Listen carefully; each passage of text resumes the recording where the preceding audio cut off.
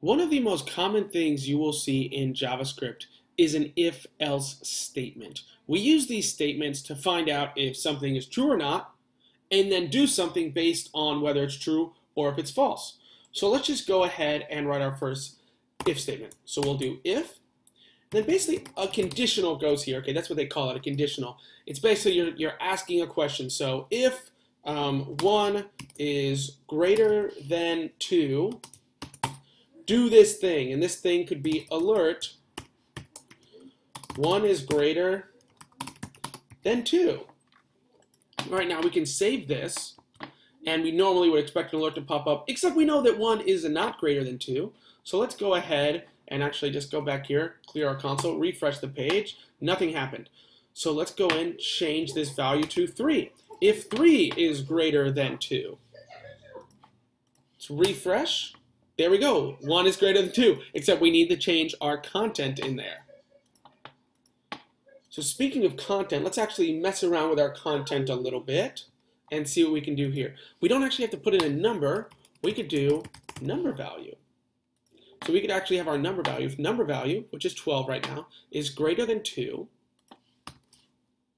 we can write number value plus the string. So now we're actually adding together a variable and a separate string. And what's going to happen is it's going to say whatever the number value that is currently in here plus the string. So it'll say 12 is greater than 2. So we can refresh. It says 12 is greater than 2. So let's go ahead and mess around with this a little bit more. Let's do prompts like we had before.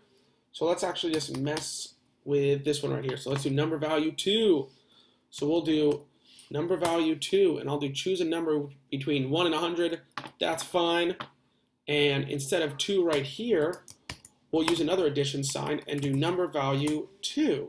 So now what's going to happen is it's going to say, if 12 is greater than what the user entered, then give this alert. Else, we'll copy this, paste it, and we'll just change these two around. So let's take a look at what will be displayed here after we saved it. Go back into Chrome here. All right, so let's just go with number 1. An alert pops up, 12 is greater than 1. All right, so we'll refresh it again. We'll go to 100. And 100 is greater than 12. All right, that's perfect. Now just to show you really quickly, it's just a string question that's actually not holding them to any form of accountability. So you could do, a ton of 9s in a row, and then that's greater than 12. It actually doesn't constrain them, so you have to actually write logic if you want to constrain them within that 0 to 100 choice. So now we have an if and an else statement. Now there's something else you can do, which is we can do else if num value is less than num value 2. So this will still work. The only issue is now there's a difference with if I guess the exact same number. All right, so let's just test this out. 10. 12 is greater than 10. 13. 13 is greater than 12. Let's go with 12. Nothing happens because in this case, right, I can just kind of say everything else. I put down specific rules if it's greater than. There's a few ways we can get over this. We could do else equals, which means that if they're equal, we'll get this alert, but we don't really want that, right? Because I don't want it to display an alert saying that one is greater than the other if they're actually equal. So the last one we could do could be the else statement, which could be alert, you chose the same number as me. Something like that. Right, so we have this if statement. We have, right now, it followed by an else if, which has another conditional, which means you added another rule to see if it's true or false.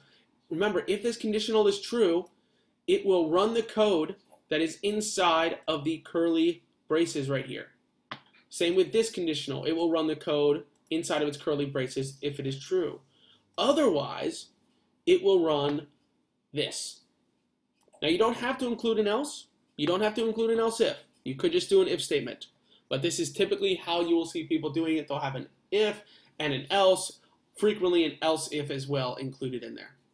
Now what I want you to do is go through, create at least 5 if-else statements, include some else-ifs as well. Try just an if statement, create a bunch of variables, mix it in. You can use the variables you've already created in the previous assignments for each video and test it out. See what you can do, get it going, trial and error. That's the only way you're really going to get this down, and just practice, practice, practice. So go ahead, create at least 5 if-else statements and figure out how this works and how it'll work for your future programs.